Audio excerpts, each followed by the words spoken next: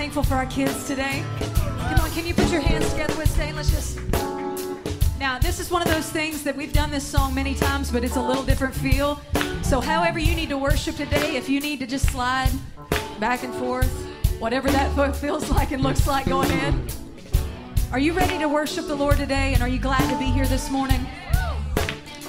How many of you all came expecting to hear something specific from God today? Come on, if you've come specifically to hear from Him, let's just raise our hands in this place. And let's just pray together. Father, we thank you for this day, and we thank you for what you're doing in this region, in this house. And God, we say that your name is magnified and that you are lifted higher above anything, above any circumstance and any situation today, Father. So we worship you, we magnify you, and we glorify you in this place today. And all God's people said, amen. Come on, if you know this, I want you just to sing along with us. Water you turned into wine, open the eyes of the blind. There's no one like you, not like you. Come on, sing into the darkness. Into the darkness you shine, out of the ashes we rise. There's no one like you, not like you. Oh, sing our God is greater, our God is stronger. God, you are higher than any other. Our God is healer, awesome in power. Our God is greater. Our God is greater. Our God is stronger. God, you are higher than any other. Our God is healer, awesome in power. Our God.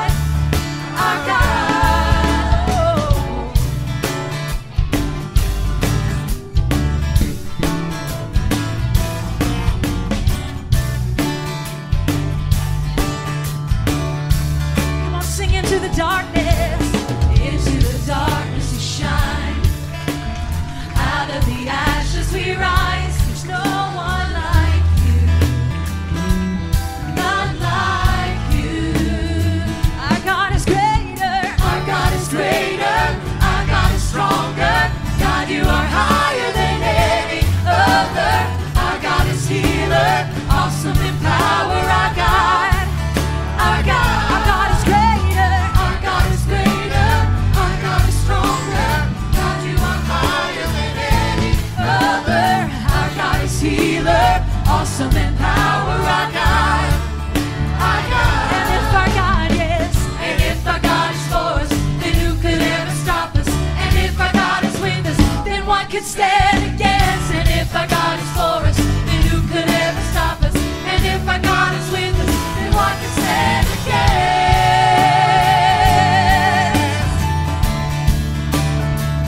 What could stand against?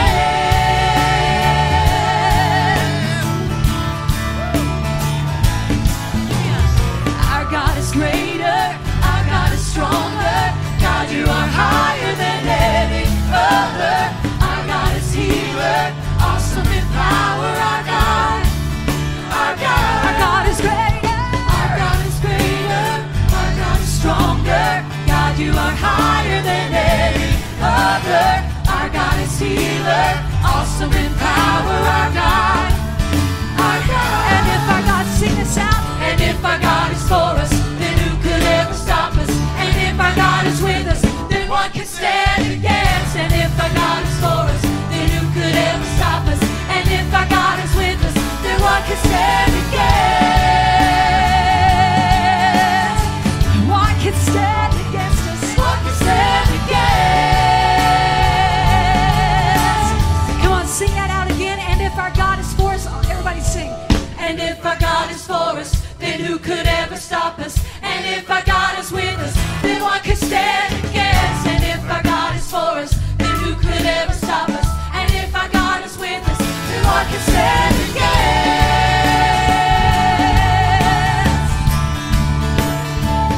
What could stand against? One more time. Our God is greater, our God is greater, our God is stronger. God, you are higher than any other. healer, awesome in power, our God. Our God, Our God, our God is greater, our God is stronger. God, you are higher than any other. Our God is healer, awesome in power, our God. Our God. and if our God, sing out. And if our God is for us, then who could ever stop us? And if our God is with us, then what can stand against? And if our God is for us, then who could ever stop us? And if our God is with us, then what can stand against?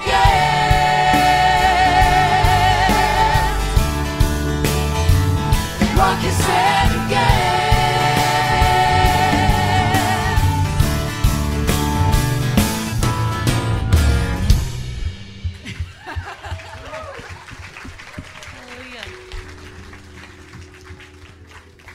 Doesn't it feel good to actually look forward to coming to church? It's not a dread, it's not a burden. It's actually fun to come into the house of the Lord this morning. Amen. Let's begin to just sing this song together. I know that there's many hearts here today that are expecting God to move in certain situations and certain circumstances. But right now, let's just press into Him specifically to see where He's wanting to take us today in every single move and every single place of our lives, of what God's doing today. Can we just reverence and honor Him in this place right now?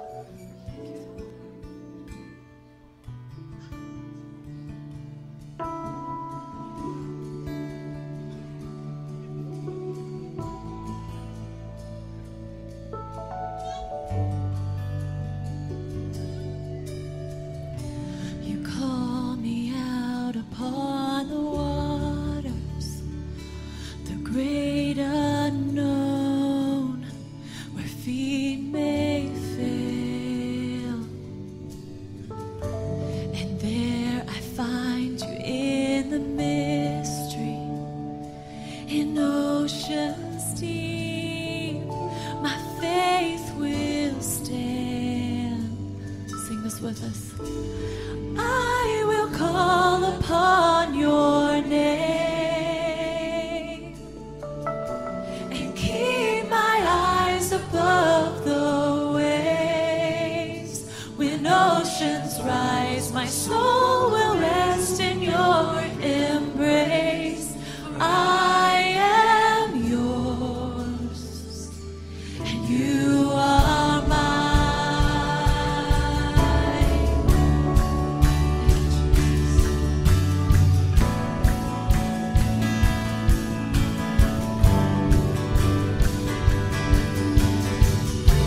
Your grace abounds in deepest waters. Your sovereign hand will be my guide. Where feet may fail and fear surrounds me, you've never failed, and you won't stop now. So I will call upon your name and keep my eyes above the waves. When oceans rise, my soul will rest in your embrace. For I am yours, you are mine. Oh, you are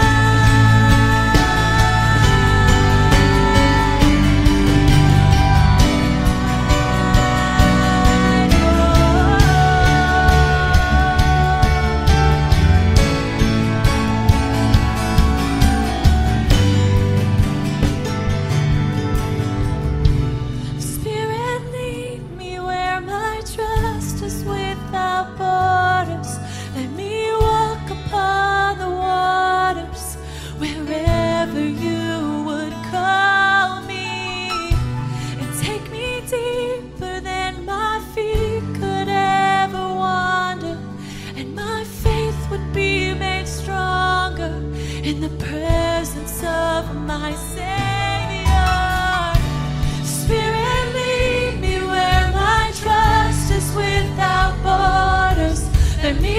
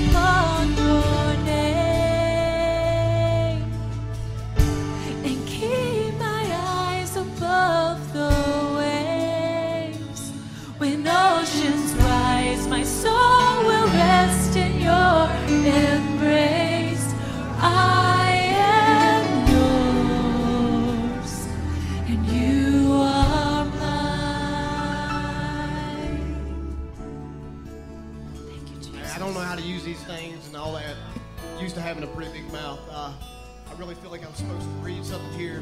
So just so you all understand what the blessing of that is. When I was in grade school, I had a whole lot of trouble reading. And Justin, would you come up here with me? Rocky Meadows, would you come up here with me, please?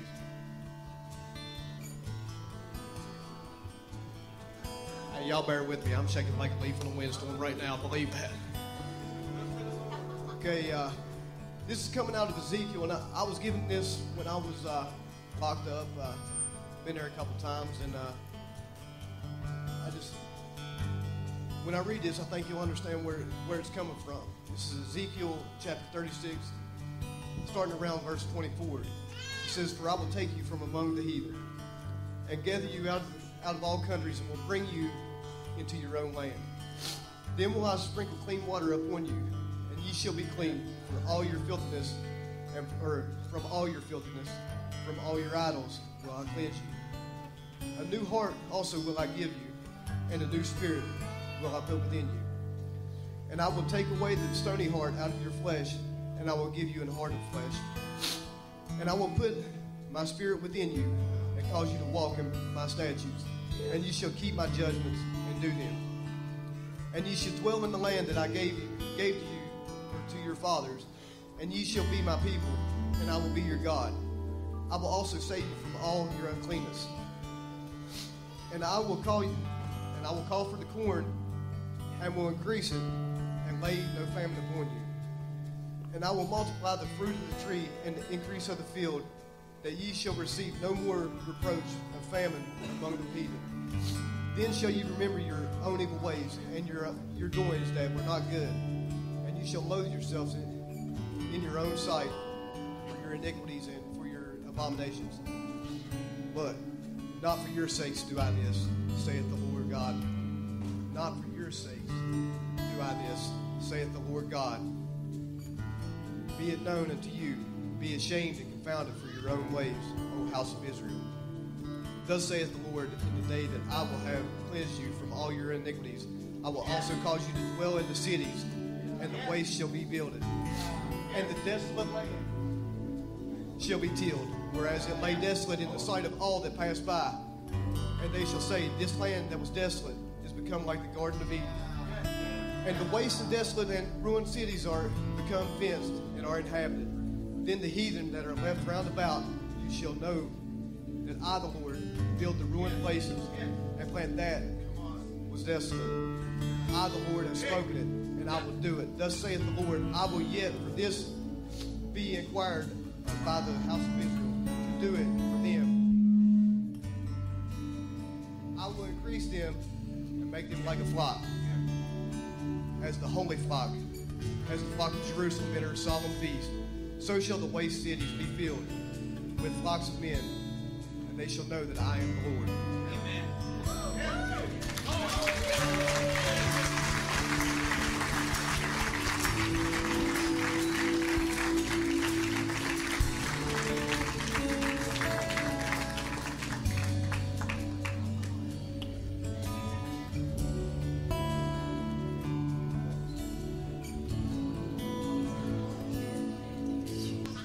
The word is living and it's powerful. It's what makes us sharp. There are situations that we're facing here today that can get foggy. And how many know that living moral can make you feel like you're still trying to run uphill on a slippery slope? Yeah? I'm just trying to do it right. I'm just trying to be moral. And I'm so thankful to our brother here that just went, here's the word. Here's the word. The word is living and powerful. It's active. Once the word is presented, it's able to divide through situations. It's able to divide through even the confusions in our own heart over situations. It's able to bring certainty to a foggy situation. Anybody needing that this morning? Come on, let's stretch our hands to the Lord right now. We need wisdom. We don't need good ideas, and we don't need a pep talk. We need the word of God that is able to be sharp and powerful, that is able to divide through the things that have become foggy in our lives. Father, in the name of Jesus, we release peace that is beyond understanding. And Lord, we release wisdom. Wisdom that is able, God, to cut through situations that have kind of been revolving through patterns. We have businesses that are struggling, that are just going through patterns over and over again. They're saying this, Lord, we've been here before. We have cycles of sin and addiction that we're going through patterns, and we're saying to ourselves, Lord, we've been here before. But Lord, we know that your Spirit is able to take us to places that we have not been before. We know that your direction is able to take us into places and give us wisdom that we have not been exposed to before. So draw us into that place, Lord, that we might drink deeply and walk in the fullness of your purpose and plan. Give strategies in business and in life this morning. Give strategies in the walk with the Lord. Give strategies that cut us through good ideas and try harder next time. We say a new life and a new breath in the body that hits the target in Jesus' name. That hits the target of our lives and hits the target of our culture. Amen. Amen. Hallelujah.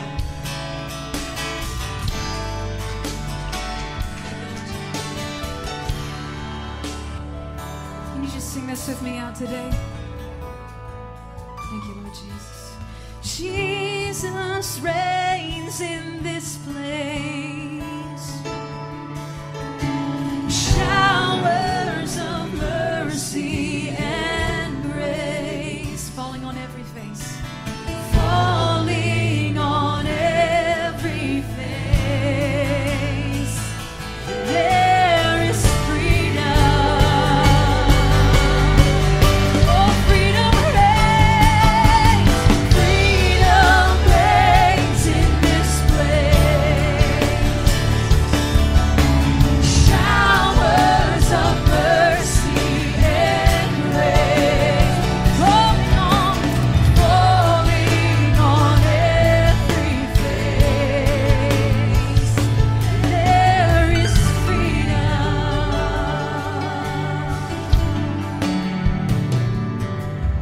Where the Spirit of the Lord is, there is freedom. There is freedom. Where the Spirit of the Lord is, there is freedom.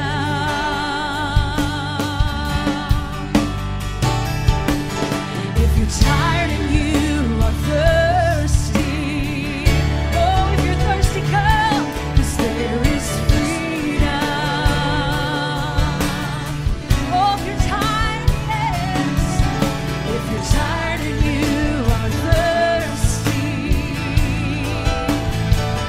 there is freedom. Come on, church, sing it out. Freedom reigns. Freedom reigns in this place. Showers of mercy and grace. Falling on every face. There is freedom. Oh, Jesus reigns. Jesus reigns in this place. Showers of mercy and grace. Falling on every face. There is freedom.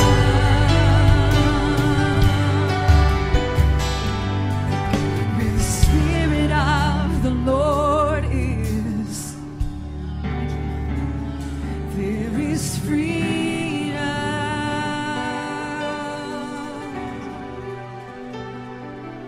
Where the Spirit of the Lord is,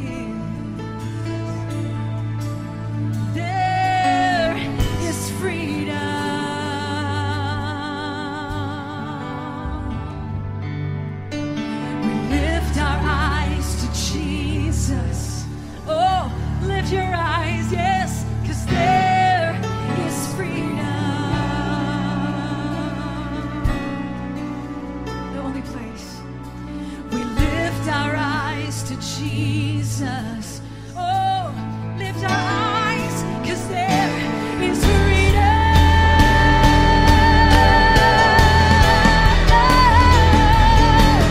Freedom reigns in this place. Showers of mercy and grace falling on every face. There is freedom. There is freedom. Jesus reigns. Jesus reigns in this place.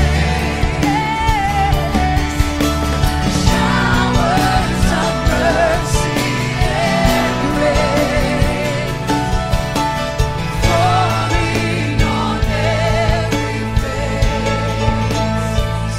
There is freedom. Come on, sing. Freedom reigns, yes. Freedom reigns in this place. Right here, Lord. Showers of mercy and grace falling on every face. There is freedom. Jesus reigns. Jesus reigns in this place. Come on, lift it up, church. Showers of mercy and grace falling on every face. There is freedom. Total freedom in Him today. Come on, sing out your own song to Him today. Just begin to sing to Him. We feel you, Lord. We feel you, Lord.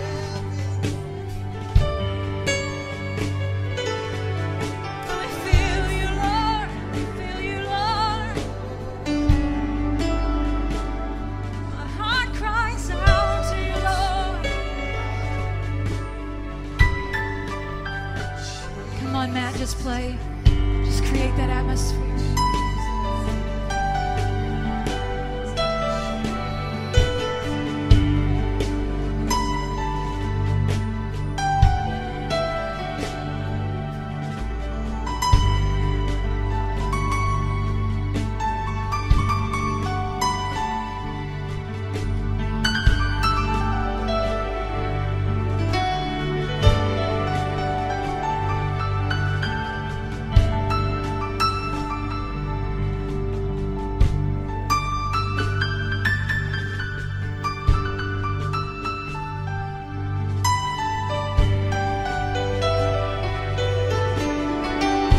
Jesus, you reign.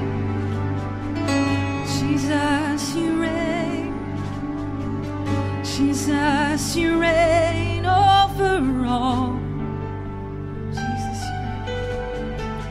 Jesus, you reign. Jesus, you reign. Jesus, you reign. Jesus, you reign. Jesus, you reign over all. Come on, lift it up to Him today, Jesus. Jesus, you reign. Jesus, you reign. Jesus, you reign. Jesus, you reign over all. Jesus, you reign. Jesus, you reign. Jesus, you reign over all. Thank you, Jesus. Jesus, you reign. Jesus, you reign. Jesus, you reign over all. Above depression, above poverty, Lord. Jesus, you reign. Above sickness and disease. Jesus, you reign. Yes, you do, Lord. Jesus, you reign over all. over our emotions, over our ideas. Jesus, you reign. Jesus, you reign. Oh, Jesus, you reign over all. Come on, sing it one more time. Jesus, Jesus, you reign. Jesus, you reign. Jesus, you reign over all.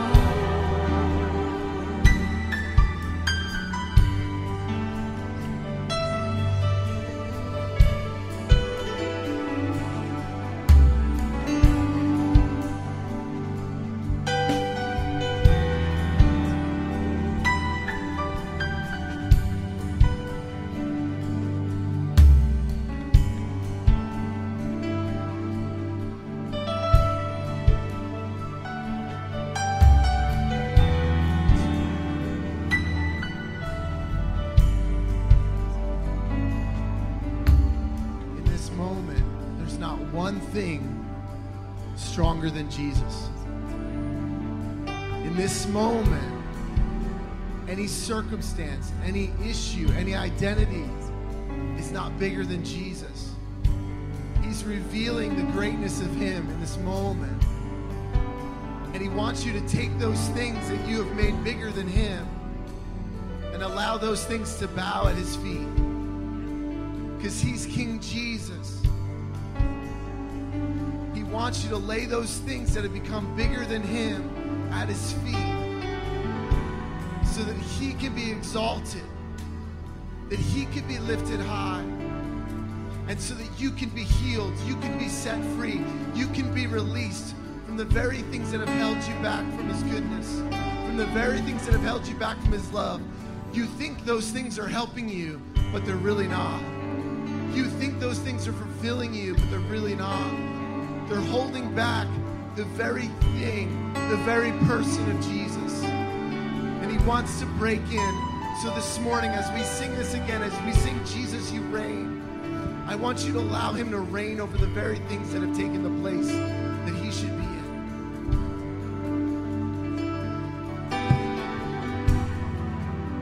Come on, sing King Jesus reigns.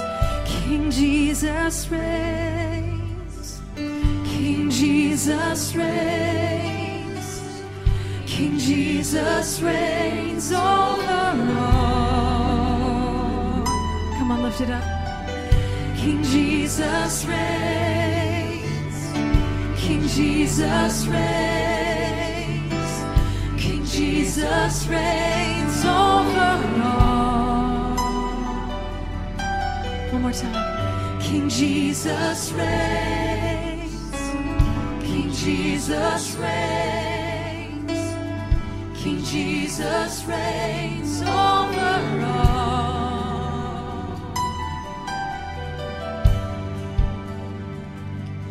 It's so sweet. It feels good to hear you, Lord. It feels good. It feels good to hear you, Lord.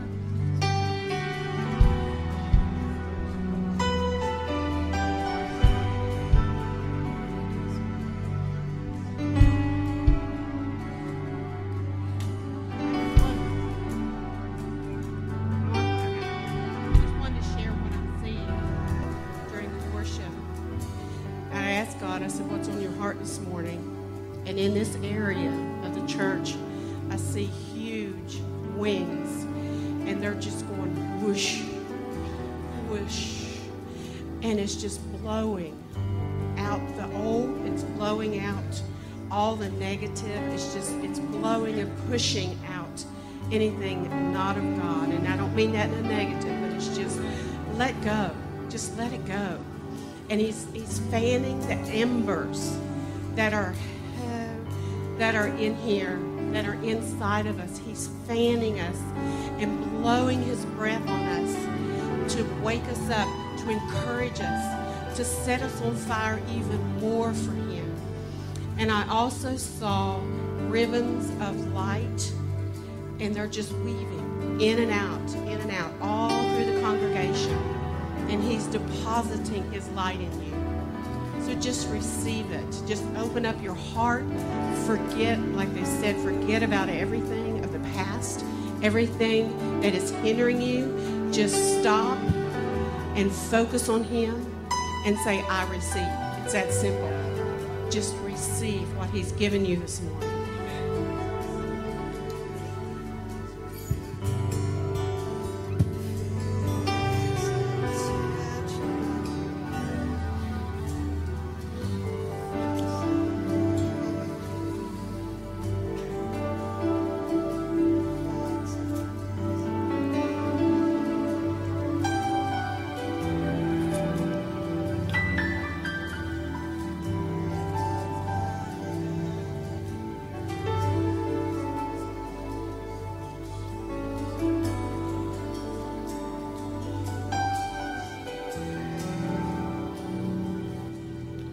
You know, the Spirit of the Lord is very capable. He's capable of doing what we can't do.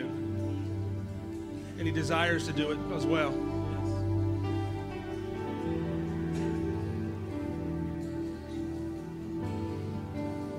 Linda, you and Jim, come on back up front, if you don't mind. You and Jim, come on up here.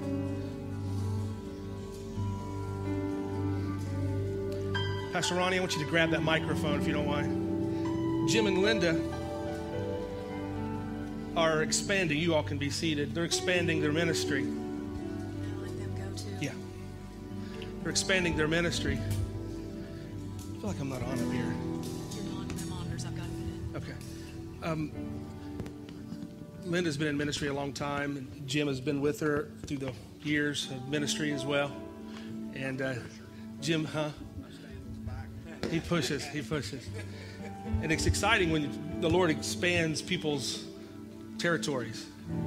Just like this morning with you. The Lord expanding you. And it's just not good to be comfortable anymore. You know? So there's a restlessness that's happening in the body of Christ, and it's the Lord's doing. I mean, you don't have to sit around and try to figure out how to be restless. It's just already happening. If you're in tune with what God is doing, He's causing you to be restless. And what used to take forever to expand, it's happening quickly now. So the Lord laid it upon Linda and Jim's heart to expand their ministry, which obviously is here in Huntington, to, I guess would be Middletown. Is that what it's called up there? Middletown, Dayton area? What is it? Monroe. It's up in Ohio, and it's strange because used to you would relocate. What would happen, people would leave an area and set up new roots in another city. But what's happening, what the Lord is doing, is He's not allowing roots to be pulled up in one city to go to another city and plant roots. He's just allowing you to plant roots in another city, and you continue the roots that you have somewhere else. You're not cutting off and severing relationships to start a whole new set of relationships. You just expand your relationship base, right? So the Lord is calling them to Middletown to expand their ministry up there. And we're going to pray. Pastor Ronnie's going to pray over them, and we're going to send them forth. But it's going to be a different kind of sending. It's not sending them and hope one day they'll come back. They're really not leaving. Does that make sense? They're going, but they're going and coming back. Do you remember when the dove left the ark and it went out looking for a dry place? It kept coming back. You remember that? Well, the Spirit of God moves across the entire region. He's moving them to that area. They're actually buying property up. They already bought property up there, but they still have property here. It's pretty good. I'm glad the Lord is not into either or. He's into also and. Right? So just because you start a new thing doesn't mean you abandon your old. Okay? So Pastor Ronnie, if you would, I want you to lay hands on them and pray over them. And we're going to agree, and I just keep hearing the word accelerate. You're going to accelerate up there and culminate. Everything that's gone through the years is going to culminate for now. I believe that. I believe that. Before you started speaking, I saw the same thing of just fence kind of busting open and kind of expanding its borders. It's crazy that's what He's doing. Father, we thank You so much for what You have locked up inside of this family. the things that are locked up within are the keys to so many other realms, like so many hearts, so many just realms of your glory that need to be opened up in the earth. We do send them forth, Lord God, to expand what you have done in them. They're carrying, God, and you've given them a place to deposit. They are carrying, God, and you've given them a place to happen. I thank you, Father, that you have prepared the way ahead, and that nothing is happening by petition or hope, but Lord, you have set the path in front, and you, Lord, will be the one that unlocks the doors and that assembles the people, Lord, that makes a soft place to land for the revelation that they carry together. I see, Father, acceleration in this season of their life.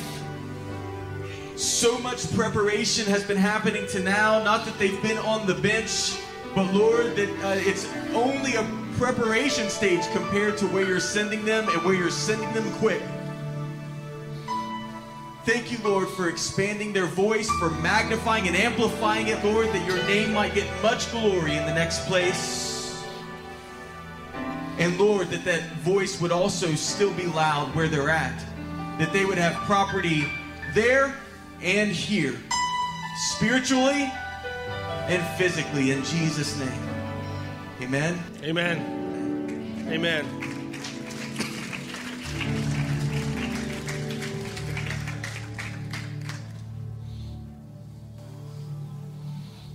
That was awesome.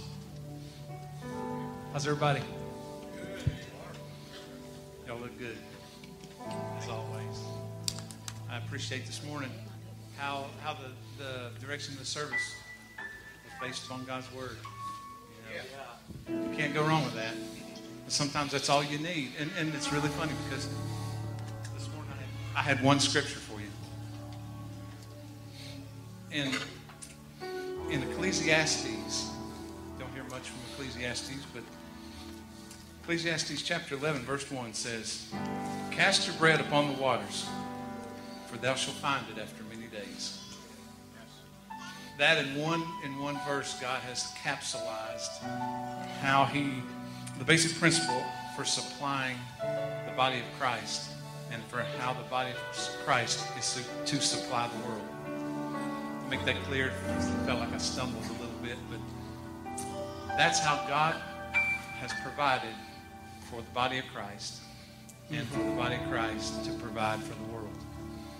It's a perpetual motion. Start casting your bread upon the waters. Before long, it will start coming back in on every wave. Increased, as he said in his covenant. Sometimes if you're waiting on your ship to come in, you can stop and realize you've never sent it out. That's Book of Ecclesiastes. I have to confess, I Wikipedia'd it yesterday. Did you know it's the most popular and most influential book of the Bible? Even the atheists use it. Leave God completely out of it. The wisdom is so profound. They know there's something there. I just thank God that he's given it to us. If you're giving this morning, if you're casting your bread upon the water, you can use an offering envelope. Put your information on there. If you're giving by check, you can put ECH, Expression Church of Huntington. If you're texting, the information might pop up here in a minute. Set it up one time.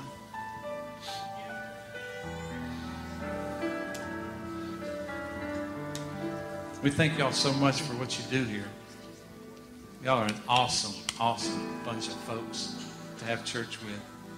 I'm proud to call you my church family. Awesome. So let's pray together over this offering. Father, we thank you for your word. We thank you in the simple verse that you tell us to cast our bread upon the water, you'll return it back to us. Increased, pressed down, shaken together, and running over. Father, we thank you that you meet us wherever we are. wherever our end is, that's where you pick up the strongest. So, Father, we just turn over our finances to you. Believe you, Father, for what you're doing in this house.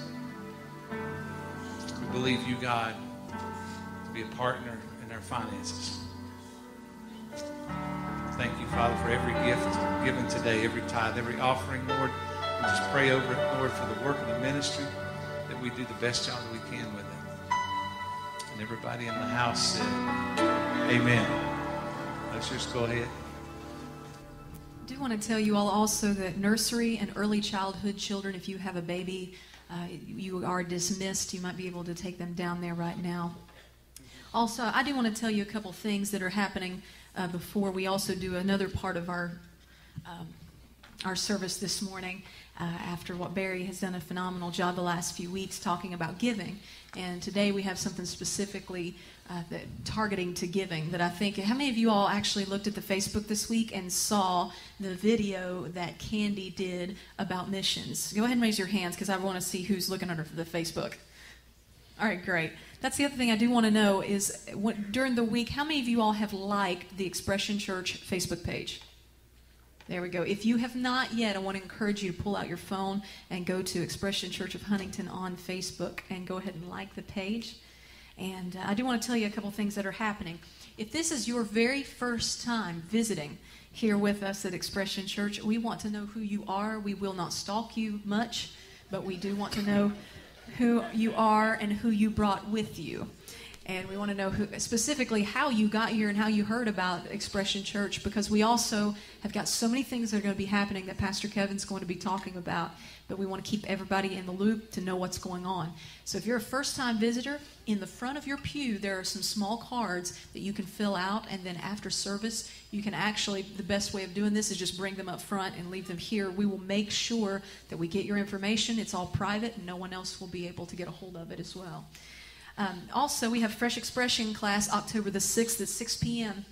What that is if you've ever wondered what in the world does this church believe, and if you're hearing things and you're wanting clarity on things and you just want to know how did this thing even start, because you're looking around, we have a very wide array of people. And why in the world would God set a church right down in the middle of Huntington, West Virginia to become something so amazing? Come to October 6th to Pastor Kevin's office up here. We're going to be doing some different things there. And I want to specifically invite you, if you've never been to one, we go over everything from the history of the church all the way to what do we believe as our core values. Also, men's golf outing, October the 10th, and a brunch. It will be at Silo. If you'd like to play golf, or if you claim to play golf, see Chad Hutchinson. He's running the sound today and doing a great job. But see him and you can get signed up, so you get a team, bring whatever you want to bring as far as people that can make your golf game look even better. Also, we're having a fall festival October the 25th after the service. It's the end of the month. We're going to be celebrating a lot of things, but specifically next Sunday after this 11 o'clock service, we want to invite you, if you'd like to be a part of it at all, whether it's doing something or you just want to be a part of the planning, we just want to encourage you to come on and be a part of that next Sunday. We're going to be planning, but October the 25th, we are going to transform the parking lot.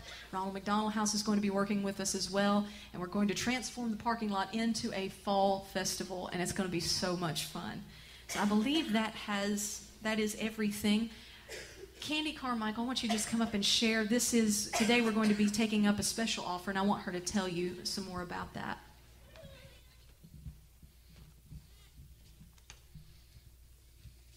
Thank you, Steph. I'm always amazed at how well Barry takes up an offering and how the scriptures fit. Yeah. And that particular verse, cast your bread upon the waters, is one that means a lot to me in missions, because if you were to throw something into the water that floated and was not destroyed by water, eventually it would make its way into the ocean. And as you well know, like with what happened with the tsunami in Japan, all this debris eventually made its way to the United States. It's the same way when you cast your bread, the word, into the waters of God. Because eventually it's going to be coming back around and it will touch every nation on earth.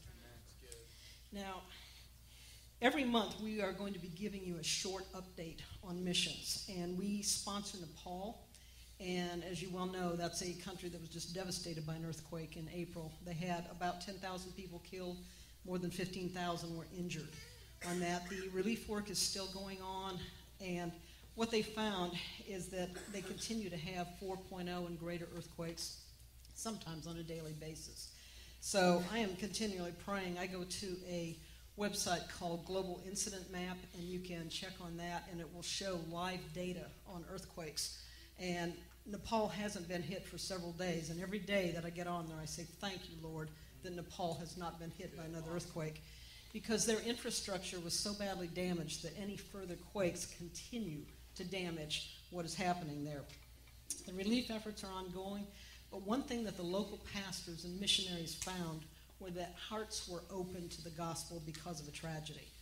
Amen. And so they went in there. It is normally a Hindu nation on there, and people were still open to the gospel of Jesus Christ, because you can't have a relation with 3 million gods that are in Hindu, but you can have a relationship with Jesus Christ.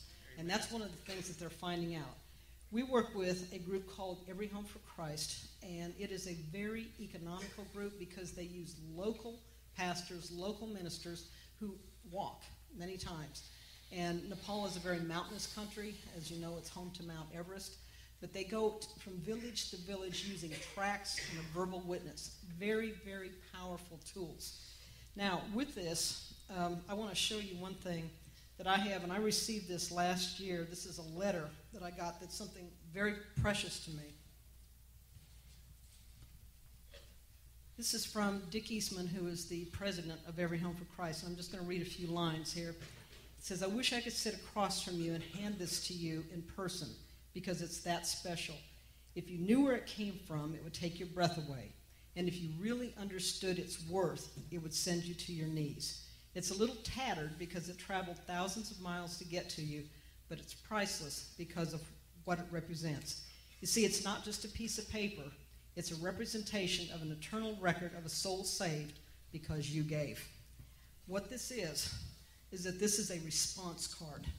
When people get something from Every Home for Christ, they can respond to a Bible study or just to respond to accepting the Lord as Savior. And mine just happens to be from Southeast Asia. So this is something very, very precious. I cannot tell you what it's like to see a soul literally changed from darkness to life. The impact of just a small amount, $1 will reach 3 families, and generally in one family overseas, you have from 3 to 5 people in a home. So $50 reaches 150 families, and it will reach up to 750 people. I'm telling you, it is profoundly effective. I will never forget, and I will close with this, when I was in Africa on my first trip there, we were in Zambia, and we had gone to a little hut that was there. We always check in the villages first to see if we can have permission to get in. We got to the door of this one hut, and this one little lady said, I really don't want you to come in because my husband is very sick, and he was not able to control his bodily functions. Well, we said, we're nurses. We want to come in. We don't care about that. We just want to pray with him. So we get in this little thatched roof, dirt floor. Man is lying there. I took one look at him, and I said to the interpreter, you better pray fast because this man is going to die any minute. And the man reached down and began to witness to him and asked him if he would accept Jesus as his Savior. The man was too weak to pray the prayer after him, but he nodded. And I will never forget the change on that man's face. The glassy eyes became alive and alert. He looked up, and I knew that man had passed from darkness to light. This is what it'll do. You may never be able to take a trip like that, but you can sure enough send somebody who can.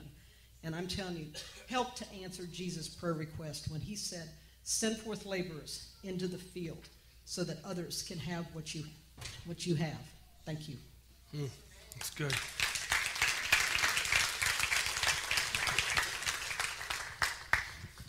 Isn't God good? Mm-hmm. This container we have at the front here, we'll do this the first, one Sunday a month, the third Sunday of each month, we'll receive our change for change. So the container's down here, but so before you all leave, we want you to just reach in your pocket, go to your car, get the money out of the change out of the ashtray. I'm sure you all use it as change also. And then bring it in here and drop it in here. We've collected a few $100, I guess, already to send over. The kids did it downstairs as well. So we want to send it over there to Nepal. Amen? Am I in a bad place? Ken's back there today too. Ken, is your birthday tomorrow? Yes, it is. Well, happy birthday, Ken.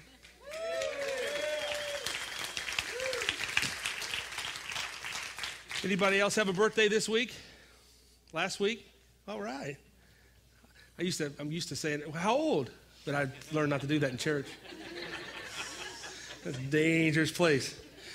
Dangerous place. Got some good news this morning.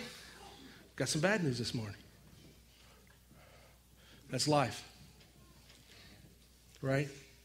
Heard some great things that are happening and testimonies of people's life that God is doing that only God can do. Then I got noticed this morning that a couple people, or one person I know particularly died. Wasn't expecting him to die. OD'd. Right? So the reality of this thing is life. We are not in a position as a church anymore, not just our church, but the body of Christ, to live in a conceptual theology that doesn't relate to everyday living. Make sense? We don't have the luxury. We just do not have the luxury. We hurt when people hurt. We celebrate when people celebrate. And when people celebrate, because we're hurting, we don't bring them down. We celebrate with them. Because we've experienced a loss doesn't mean people that are experiencing wins have to experience our loss. We can experience their wins. Is that right? Yeah. The pain and hurt and suffering, which is reality, doesn't have to be the thing that we all share in common. It can become wins that we share in common. There are more people that are winning than there are more people that are losing. You have to know that. There are more people getting saved today in this country and across this world than ever in the history of the world. Amen. We baptized how many this morning? 2 baptisms this morning. That can't the death of this morning can't eclipse the birthing of these baptisms this morning. Or you set your barometer becomes the lowest common point of loss. Right? Not dismissing the pain and hurt. It's just that we have to move forward. Right? If we stop at the point of hurt and darkness and we begin to react to all of that, then it really has I read this morning even, it even has a place in our future. If darkness has that much power over us, then we're in trouble. You all agree? I saw on the news this week, this bothered me. They asked a bunch of Muslims, let's say you say the word Muslims in a Christian church and everybody goes, whoa, what's this mean? Asked a bunch of Muslim people on the streets of New York City. They said, it was actually around New York. They said, how many people, do you believe that the Sharia law has, should be the law of the land above the Constitution even? And it was overwhelming of how many people said that, okay? That the Sharia law should be the highest above the Constitution. But they were asking Muslims. What concerns me a little bit is that the Muslims know the Sharia law more than the Christians know the Bible. Because they ask another group of people, we're talking about the Pope in the United States, and they're asking people all over New York City. They said, what's the Pope's name? Overwhelmingly, people didn't even know who the Pope was. So Christians are aimlessly living life while underneath the surface is a groundswell of taking over a nation that was founded on Christian principles.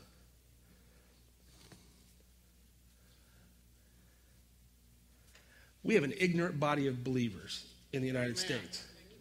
Not stupid, ignorant. Our people are destroyed for lack of knowledge, lack of understanding. So we know how to do church well. And I promise you, the media departments across this country can tell you the best technology to purchase. Worship teams know the best songs to play, the best gadgets to purchase. Us pastors know how to push the right buttons to get the right emotional result. I'm just being honest with you today. I got something burning inside of me that's just about to drive me insane because I see too many people losing. I had 24 requests over the last 3 days. 24 through Facebook, texts, or phone calls asking for help. I need direction. I need life direction. I need somebody help me. Every one of those 24 have been invited to church before and choose not to come. But yet on Monday, they want me. I'm not beating anybody up. I'm just being honest with you, okay? On Monday, they want to monopolize our balanced life because of their imbalanced life, because they're emotionally drained and hurting, but can't come in here an hour and a half on a Sunday and get in the presence of the Lord and hear the word of God preached. And we don't tickle the ears. We tell the truth. You can't say one thing about this church. We bring the word of God. We have revelation. You don't come and walk away here disappointed that the word wasn't preached. Okay? Because amongst all of us, we can bring it. I promise you. There's enough of us that know the word of the Lord. And then the worship is strong and the atmosphere is strong. But it's time, guys, that we've got to mature. And the leaders of the body of Christ across this nation are going to have to force the maturity. Oh, wow. Yeah. We're going to have to force it. And I'm feeling pricked in my heart that we're going to have to be a part of that big transition. It's hard to look across from somebody that's hurting and in pain and falling apart at the seams. And you're looking at them, and after a while, you can only say so much to help them. You know what I mean? And you can't be disrespectful in life and expect people to be there for you when you've kicked them in the face when they're trying to help you. Do you know what I'm talking about? And then you expect, and then you get mad and become the victim, and you're not really the victim. So the church has become this whole world over here. Listen, absence of the power of God, I just have some really good words to tell you. But I have to have the power of God working in my life to be able to make a change in yours. Right? It has to be. It just has to happen. But after a while, it's time to just grow up. Amen. I told my daughter, she's in college now. My middle daughter, she's in college. She said, "Man, I'm a Marshall. I can't take off work 3 hours and go sit at Marshall to help her register for classes if it's her third year." I did it too. Third one's on you. I can go to court for you the first 2 times. The third time, don't call me on the phone. And they get mad at me when I don't go call and use my influence with the judges and the court system to get you out of your jam. When you won't get yourself out of your jam. Amen. Amen. Come on. Am I all right? Yeah. Is that okay? Tickling your ears are causing people to OD. Telling you the truth is going to bring you up out of your mess.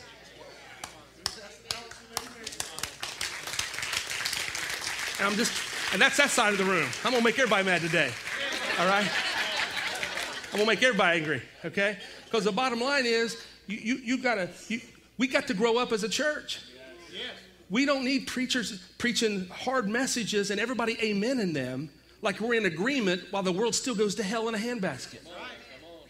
We've got to grow up. We can have 4 services a Sunday and gather all kinds of people here and do wonderful things and not change the city. If we don't get it, we got to get it. We got to create a wineskin that's going to hold the wine that God's pouring out in the earth these days. It's the new wineskin that's holding the earth, holding the wine. And what's happening is God is pouring out his Spirit in the earth, and we're still trying to do church like we did it 20 years ago, hoping it's going to be a new way. But it's not a new way. It's the old way being looked in a different package. We got to get it. It's time to go. God is relocating people, moving them to Middletown, Ohio, or Monroe, Ohio, Australia, bringing them across the country, coming all over the world, bringing them to a place, changing directions. Why? Because the wind is blowing. He's doing something. We really got to get past ourselves here to get onto this next thing that the Lord is doing. It's his salvation. It's his kingdom, and he's moving it across the earth. And sometimes we're in the way. We become so seeker sensitive. Got to just say it just right to get you to come. And if I offend you, you're not going to come. And I got to make sure you're okay. And no. You got to be okay. If nobody tells you you're okay. You got to know for yourself. It's time, guys. Man, I'm the guy that goes the distance for everybody. If you fall on your face, I promise you, I'm going to be there to pick you up. But I will kick you in the butt the whole time I'm picking you up. Because I'm not going to wallow with you in that thing. But I'll pick you up and I will drag you. I will help you. And I won't abandon you. And I'll be there with that when people are spitting in your face. I'm going to be right there to catch some of the spit. But I promise you, I'm going to grab you by the ear and tell you it's time to get up off yourself. And let's do this thing. We got to go. I'm not sending out solicitation pieces for church services to get people to come to church. Just give me a handful. Give me a group that's serious, that's ready to go to the jails, that's ready to go to the prisons, that's ready to go down to 16th Street or 20th Street or Artisan Avenue, ready to go down the street in the ball for. Give me those people. Go down to the court. Give me those people. That's who I'm looking for. Come on, they'll join in. And not just to go down and tell everybody that the world is wrong. They already know they're wrong. Somebody got to tell us we're not just exactly right. Come on, you got something you want to add to that? I'm going to John chapter 2 here in just a minute. Well, Friday, we were having the reveal here, and God just really was had us praying for the people that are in recovery and also people that are out there on the streets that are on drugs. And what he showed me towards the end on Friday night was I saw a bunch of people sitting over here, and they were all just jumping up, like popping up like popcorn, just giving awesome testimonies. And I mean, it was happening so much that there was like dancing going on over here of the goodness of God, that people are giving testimonies about that. And then this morning, he showed me that he is raising you guys up. No matter what you feel like you're going through or the struggle that challenges that you're facing as you're coming through recovery. Well, I saw him lifting you up to the fullness. I mean, I saw you small, but I saw you huge, like to the fullness of your stature in God. And then not only that, but then you became an army of warriors out there bringing other people that are going through the same stuff that you've been through, pulling them out. That's what I saw. That's good. Can I take that a step further? You aren't that special. She addressed the recovery community. If you're part of the recovery community, just raise your hand. All right. The rest of you all, you're part of it too. You just don't know it. It's just not just drugs and alcohol. It's just self, okay? We're all part of the recovery community. But I tell you what, this might be some of your first and last time of service today, but you just got to work with me on this, okay? Because I'm feeling something in my heart bad. It's burning. You're just not that special. That you get the whole attention that the world revolves around the recovery community. Is that okay? Yeah. You're better than that. Don't minimize yourself to lower your value, that you're a part of a less than satisfactory group in society because people look down on you. That's not who you are. That's not who you are. And church, quit looking down on them. Quit looking at them like they're some spectacle of society. They're you, grace. You're them, except the grace of God has got you from it. Listen, alcohol, or a lot of pie and donuts, it's still addiction. It satisfies self. Okay? We have a guy in the church. Listen to me. This is going to be we're just going to do some home stuff here today. There's a guy in the church that has a business in the community. His business has several employees. He had a big job downtown, big job. And they came in, this very high, wealthy, influential guy in the city that's a professional, he came in and he said, I don't really want them working in my property. Because he hires a few people that are from the recovery community.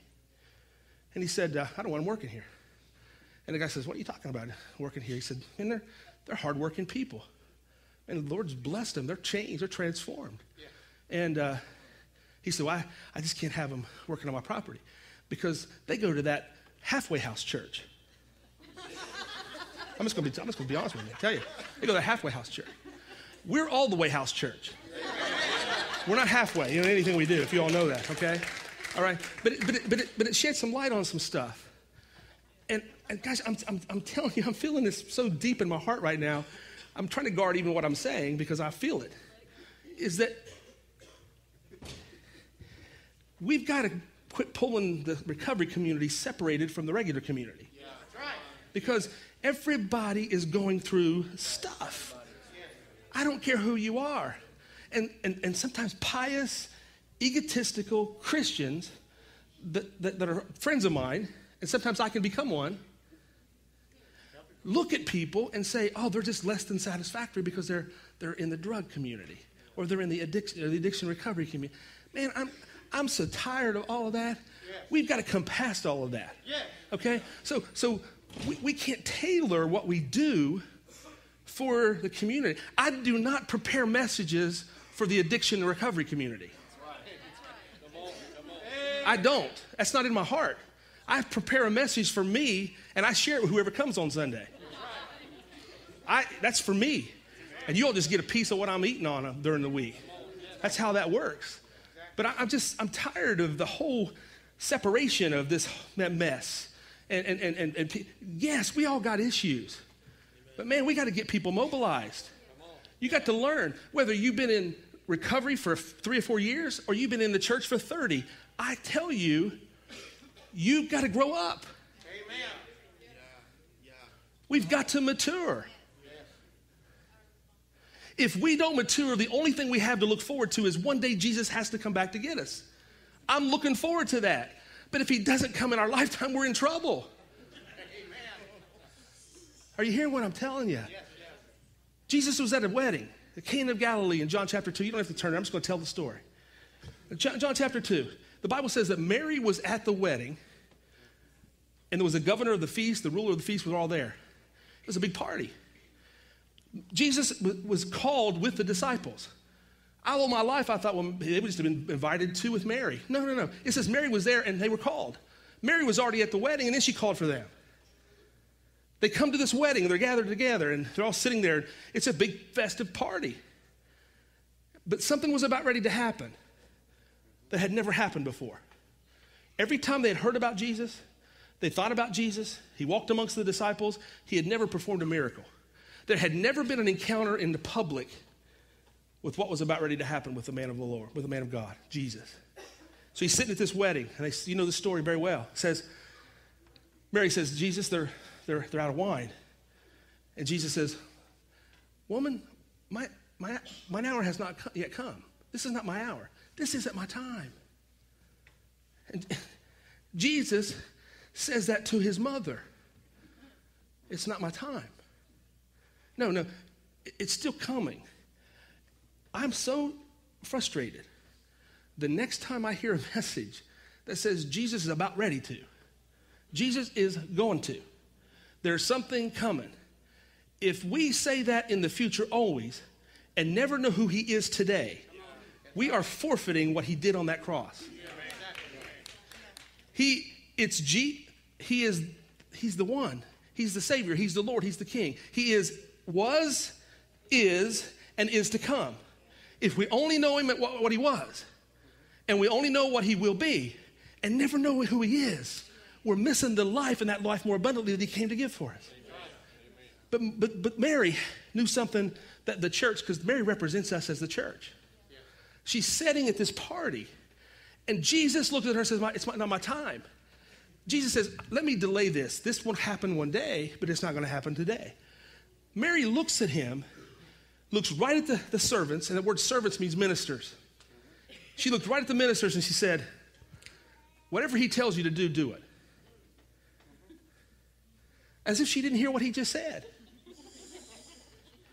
Sometimes you get a delay or denial. It looks like denial, and it's a delay. And the Lord is saying, I need you just to place a demand on the word. Jesus is the word. The woman is the church.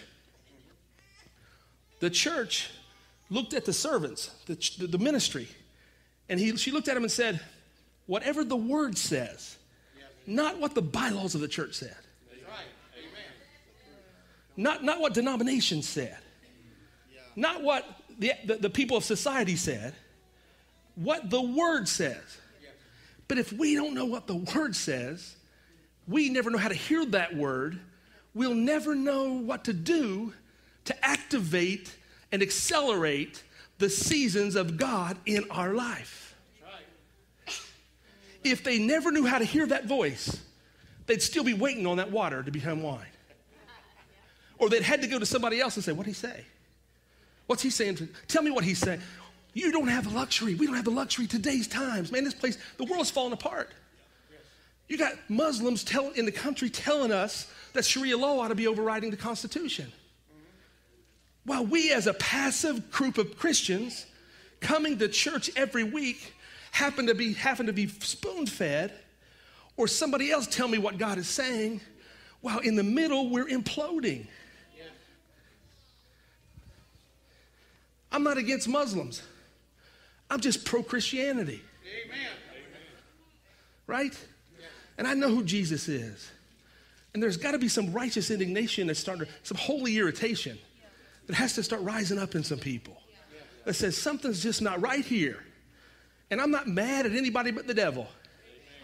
All right? I'm not angry with everybody. I'm not mad at the church. I love you people. I'll give you my life for you. But I'm telling you, you're not taking my life from me. I'll give it to you. Yes. Don't steal it. I'll give it. Oh, that went over real well right there. I could feel it. That clock, I feel like that clock stopped about 10 minutes ago. The reason I'm telling you this is that Mary, the church, accelerated Jesus' moment by placing a demand on what the word said. Now listen to this. Jesus then responds, the word responds to the church. When the church said, whatever he says to do, whatever the word says to do, do it. And Mary said, and she talked to the servants, which means in Greek, pastors, ministers, workers, lay people, everybody involved. It's us, right? It's whatever the word says, do it, do it. So Jesus then responds to the activation of the church. And he says, get those 6 water pots of stone. There were 6 water pots of stone. 6 meaning the number of man. Brings those 6 pots of stone over, which means man. And he says, take the water and fill those 6 pots of stone up to the brim. So you fill up man, all man can be filled up. When man gets filled up, I want you to take those pots of stone and I want you to pour out that water into these vessels that I have here. Here's what the Bible says. The servants, ministers, pastors, lay people, picks up these water pots of stone. They pour the water in it. As they were emptying out of pots of stone into the vessels, the Bible says that the water became wine. But nobody in the entire community of that place knew the water was wine, except the servants knew first. Why is it that we're one step behind as the servants, as the church, as the lay people, as the ministry, why is it that we're one step behind? What is God doing? Not what is God going to do. What is he doing? why can't we discern that the water is now wine rather than somebody have to tell us the water is wine? On one hand, 6 months ago, you got people prophesying doom and gloom across this country. Some of those dates have come and gone, and now they're revising their conditions. Right? Now, I still say we got some hard times coming. But just like we had a death this morning, somebody got promoted. So in the midst of all the darkness, there is light rising in the middle. You have to see which side of the fence you're going to be on. And what determines what side of the fence you're going to be on is how you hear the word of God. Not how somebody tells you what the word says. We got too much counseling going, and I'm a counselor. We got too much counseling going on, and not somebody coming up and saying, that confirms what God's already spoke to me. If you have the Spirit of God living inside of you, you should be able to hear the voice of God. Is that okay? You have to. You've got to be able to learn to hear this voice yourself. An infant can hear the mother's voice. You have the instinct that God has placed on the inside of you to hear his voice. The challenges we have is we don't have the confidence of what we just heard was God's voice. So we seek people to confirm or tell us what God is saying, and because people don't know what you heard, they only tell you what they heard. So then you begin to battle and become double-minded in your ways, and you're unstable in everything that you do. Why? Because you're not sure and confident the voice of God is in the inside of you. There's got to be a confidence like Mary that said, I heard what you said, it's not your time. But I'm placing a demand on the word of God to heal, to set free, to change, to transform. Are you guys hearing what I'm telling you? It transcends time and accelerates moments.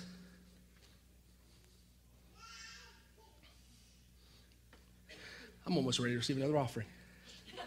That's how good this is. The only people that knew that water was wine was the servants only. Right? The servants heard it first. I'm here to tell you today,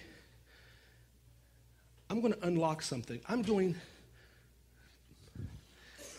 to open your deaf ears of your spirit that you hear the voice of God.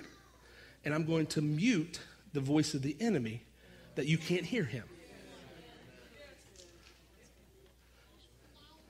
We're constantly battling the devil, and we're kind of trying to open up somebody's ears to hear because he's got them deaf. We're going to reverse that thing today. We're going to mute him and unlock the ears to only hear the voice of God. Is that okay? The governor looks at them and says this, something's happening here. I can recognize this. Why in the world would he do it this way? Most people serve the good stuff first, and then when the good stuff gets everybody kind of going in the right direction, they'll slip in the old stuff. But this guy saved the good stuff for last.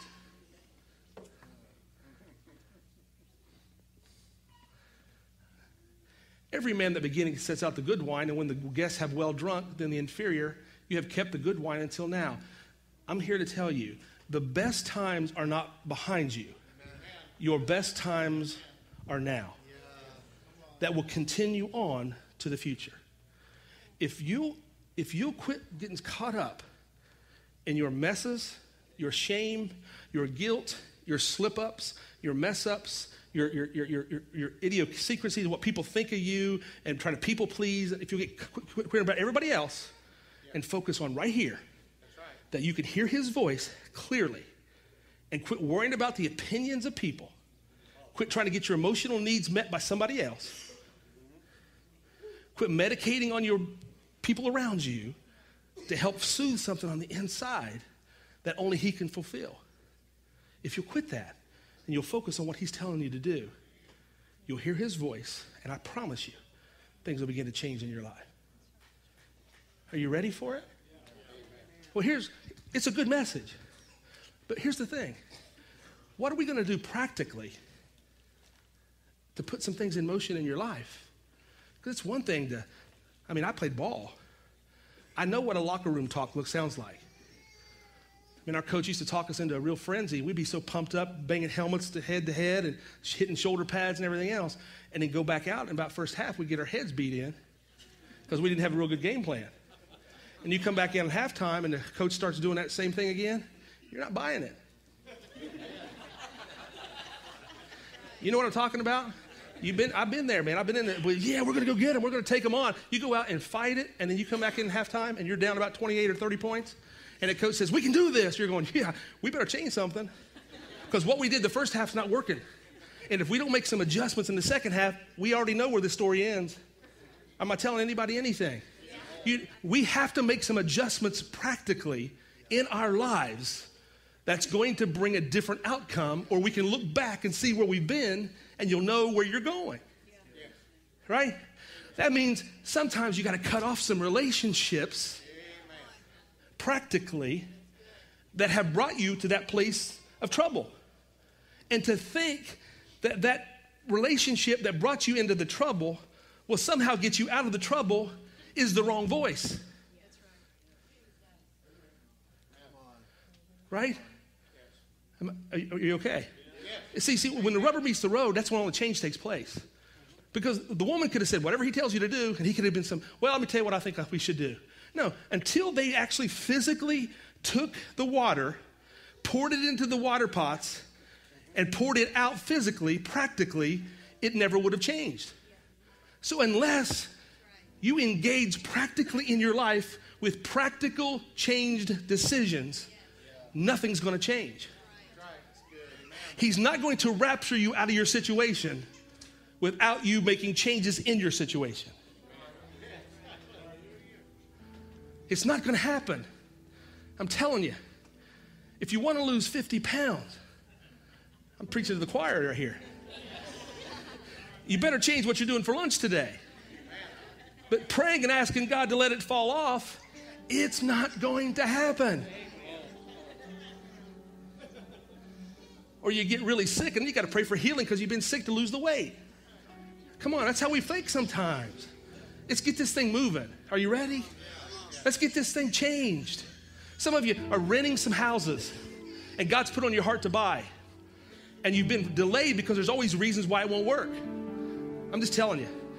You're going to wait till the interest rates go up and you're going to pay a higher rate than what you could pay now if you would just pour the water in the pots today. And then you say, but I know what's stacked against you. I know you don't qualify, but I'm not asking you to qualify. I'm asking you to hear the voice of God and then do what the voice says. What does the word say to you? Not what does it say to everybody else. What does it say to you? About 4 years ago, 2008, the economy just crashed. And I was screaming out. Everybody was going, man, this place, real estate market's gone to crazy. It's all over the country. The stock market's gone crazy. And I'm screaming out. I'm sending text messages from Dallas, Texas, back here going, buy. You don't understand. Now's the time where it's transitioning. Buy. Now's the time to engage, not pull away. Fear has never, ever brought satisfaction to somebody's life. Only faith can bring satisfaction to your life. Fear will never bring you joy. Only faith will bring you joy. So you can see life through two lenses. Through fear, uncertainty, doubt, unbelief, expecting to fall down on your face and never get back up again. Or, I'm going forward. I'm righteous.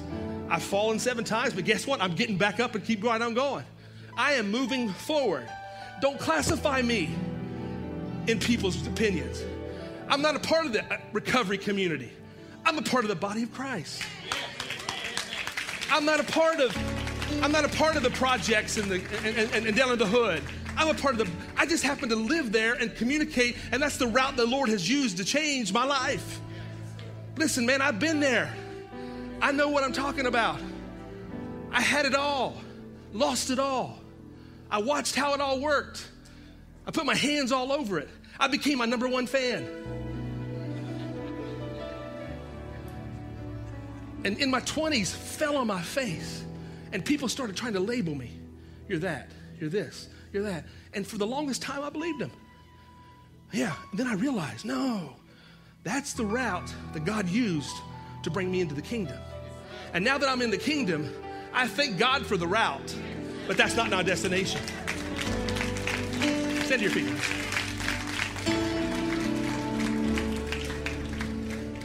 So I'll tell you what we're doing practically. Starting October 11th on a Sunday morning at 9:45. We're killing our 9 o'clock service. You know why we're killing it? I don't want to just duplicate efforts at 11 o'clock to come in and have worship and have great things happening here. Gather another 100 people, 150 people. We come in and we do this. No. I'm looking for the hungry, the ones that want study. And from 9:45 to 10:30, starting on October 11th, we're going to break open the Bible. We're not going to sing a song. So if you're coming for that moment, come to 11. Okay? We're not receiving an offering. We're coming to open up the Bible. And we're going to get in the middle of that word. And I promise you, if you will engage in what your heart is saying, and this is not an open invitation. This is only an invitation for those that want it. Right? We cannot raise up a church where the Muslims know the Sharia law and the church don't know the difference between the Old Testament and the New Testament. We can't raise up a church in this country where they know exactly everything they're trying to accomplish, but over here, we can't tell you how many books are in the Bible. And we got kids downstairs, we got young people here that don't even know the hymns that we sang as a kid. Now that doesn't make it sacrilegious, but what it does mean is we've lost something. I want the kids to come up here and tell me about a Haggai. I want them to be able to extract out of the book of John that says, hey, you know what? When I read that book about Mary and Mary said to Jesus, that she represents the church and he represents the word. Why does it take somebody like us in our 40s to be able to figure that out? They should be raised up and trained up. And I'll tell you something, people. Those of you that don't have relationships with your children and you're not connected to them, you want God to move in those situations? You prepare yourself. He will move mountains to get your kids in a position to hear the voice of God working in your life. You owe it to yourself and you owe it to them. There's got to be a generation of people that are raised up in this earth that know how to discern the voice of God and know what to do with that voice. That's us. And we're just not going to spend a lot of time doing good church and have ignorant people. We're going to do great church, but have great, knowledgeable, spirit-led, spirit-fed people. Are you ready for it? Now, nobody's looking around because everybody's got their heads bowed real quick. All right? Who in here needs to be saved? You need to have your life completely turned around. You're lost. You don't even know one day from the next, and you know you need saved. You need saved. Who is it? Just raise your hand. Okay, I see your hands. I see another hand. Who else? Here's another one. I see. I heard it. There you go. I see it. I see your hands. Good. Those that raise your hands, I want you to just do me a favor. I don't want you to just gingerly walk out of here because I saw some of your hands. I played ball with some of you. I saw how you moved down the court. So don't just gingerly tiptoe out of your seat. I want you to get out of your seat as fast as you can. I want you to come down here to the front. I don't care who you are. I want you to come down here as fast as you can.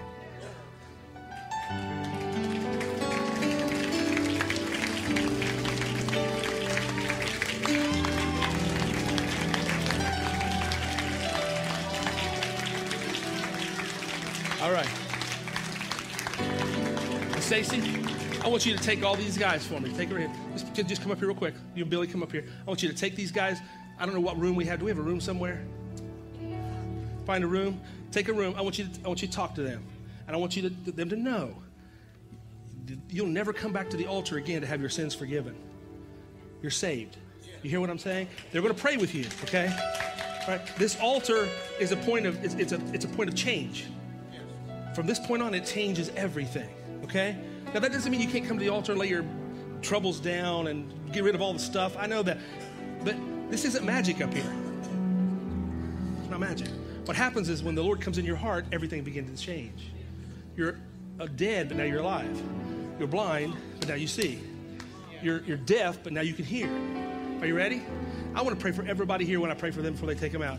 I want to pray that the voice of God is so clear in your ear that the deafness of hearing God's voice is removed. And I'm going to mute the enemy's voice to where he can't be so loud and alarming that you hear him more than you hear the voice of God. Are you ready? Lift your hands for me if you don't mind. Father, in Jesus' name, I loose the people's ears to hear the voice of God. I loose it.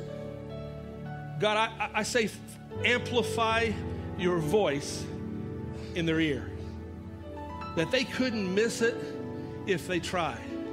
And then, Lord, if they start questioning it, I pray, God, that you have their heart pounding outside of their chest as just a sign and a confirmation to know that that's your voice. Lord, let your trumpet blow so loud in their hearts that it'll alarm them. And then I say, God, in Jesus' name, I deafen, I mute the ability for the enemy to speak and be heard into their lives. Thank you, Father, that the water is now wine and the best is now. Father, we're living in the last days. And I say, God, let these days be the greatest days we could ever imagine in our lives. I say it, I declare it, I call it, and I call these young men saved, ready to go to the next place with you. In Jesus' name, amen, amen, amen. God bless you all. We'll see you all on Wednesday night.